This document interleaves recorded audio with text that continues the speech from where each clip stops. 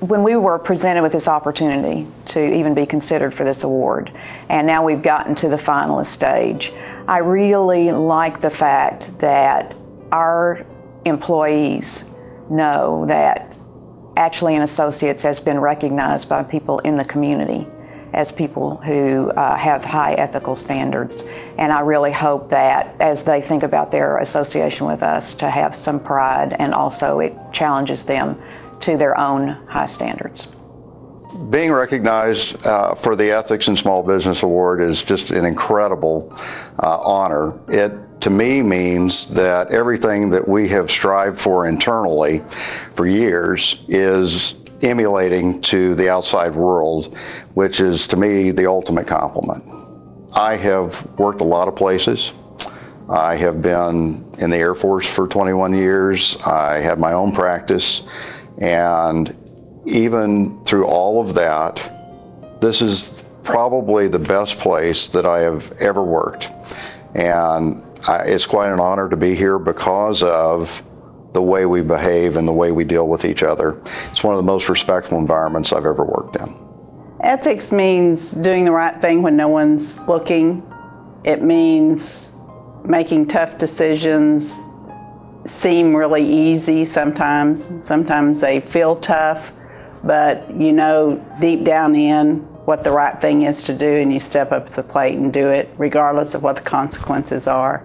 When this firm was started in 1999, we really did start it with an idea of core values being the basis of who we are. And it just, I think, confirms that we did the right thing starting with that as our basis, and that we've continued to live it, and that the community now recognizes us for having ethical behavior.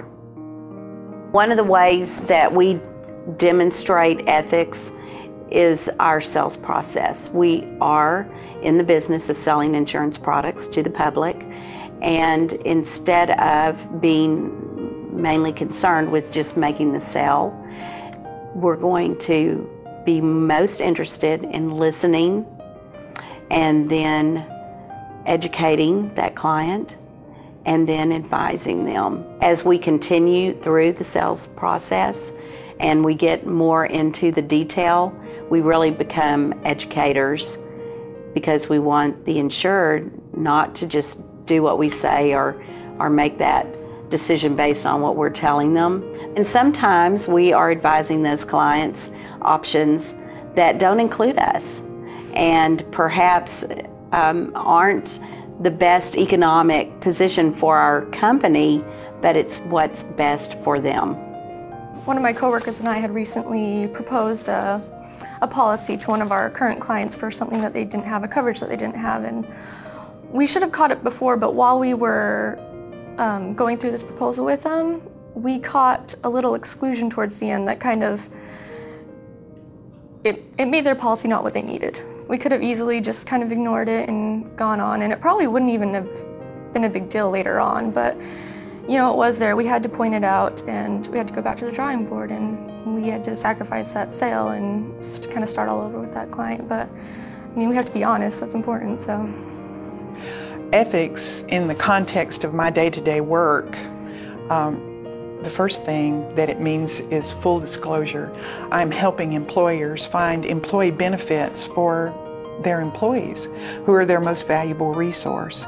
And the employer wants to know and needs to know all the ins and outs of how to put that plan in place, and needs to know all the options. So full disclosure is a real part of what we do every day. To me, ethics means living the right way.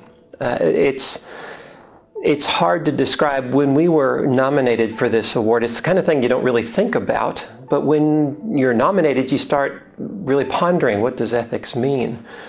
In our business, we often say that we don't look for projects, we look for clients. And we build relationships more than we build buildings.